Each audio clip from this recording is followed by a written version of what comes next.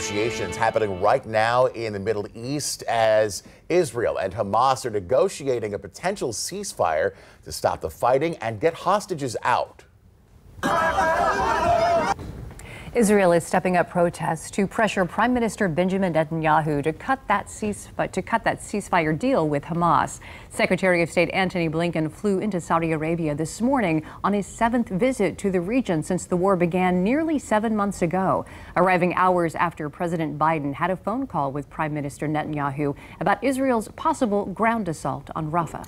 As far as Palestinians, President Mahmoud Abbas, he says an Israeli attack on the southern city where more than 1 million civilians are taking refuge would be, in his words, the biggest catastrophe in the history of the Palestinian people. He urges the United States to convince Israel to call it off as the Biden administration is pushing Israel to boost more humanitarian aid.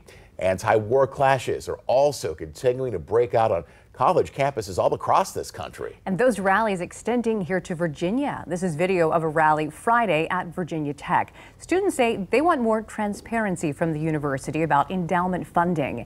They want to know if the university is getting money from companies promoting the war in Gaza. And they say they want the university to condemn Israel's violence, though Israeli supporters say Hamas should not be included if you're advocating for peace. We have a statement from Virginia Senator Tim Kaine, who got in touch with News 3 over the weekend, telling us that, in his words, people have a First Amendment right to make their voices heard on issues that matter to them and should do so in accordance with university policies and local and federal laws. And over the weekend, Virginia Governor Glenn Youngkin spoke with CNN about the protests, saying he's working with law enforcement to make sure protests are peaceful.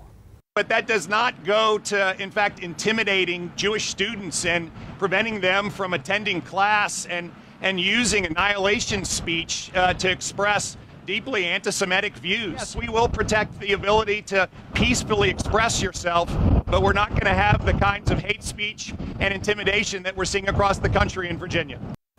Again, many pro-Palestinian protesters are calling for universities to cut ties with companies that do business with Israel.